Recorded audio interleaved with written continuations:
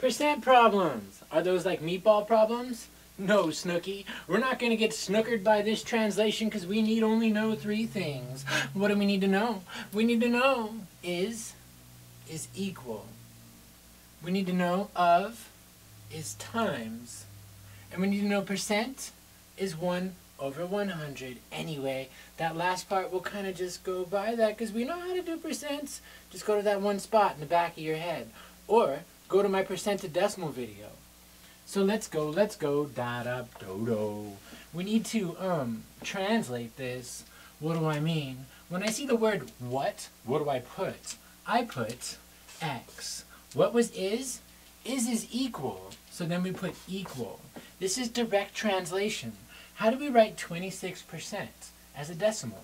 Well, we go to the one spot in the back of our head, but since we have all this room, why don't I put 26%?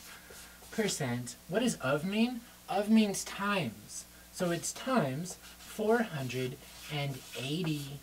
You ready? You ready? You ready? We're almost done. It's direct translation. Is equal of times. That's all you really need to know. What? X. So then X is equal to, how do we rewrite 26% as a decimal? Well, I go to that one spot in the back of my head and I move it not 1 but 2. So this is 0.26 times 480. So then we pound that out.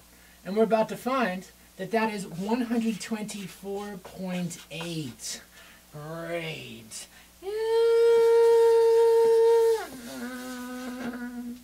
Box and flower. So if we wanted to know what 26% of 480 is, it's 124.8. Great. And for my next example,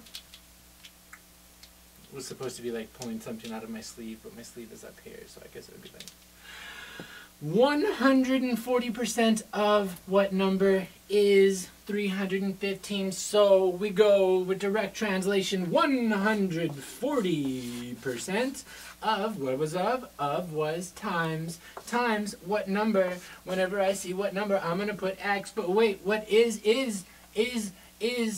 that? Equals what? 315. Finish him.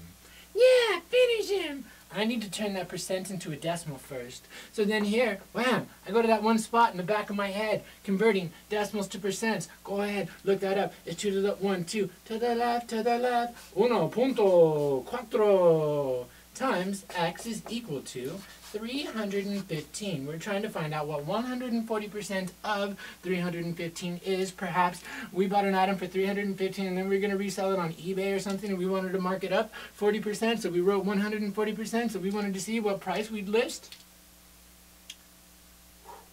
Ready? Finish him. A little bit of division in our lives. 1.4 divided by 1.4. And then we pound that out. And it turns out that 140% of what number? Remember that eBay example I just spewed? Blah! Spewed it all wrong. 140% of what number is 315? This is the discount. So don't discount that last. Anyway, just go with it. 225. Yes. 140% of 225 is 315. What happened? We wanted to increase this number, so we bought something for 225. If we wanted a 40% margin, we needed to multiply it by 1.4, and that's how we sold it for 315. Sold to the next example. You ready? You ready? You ready? What are you doing?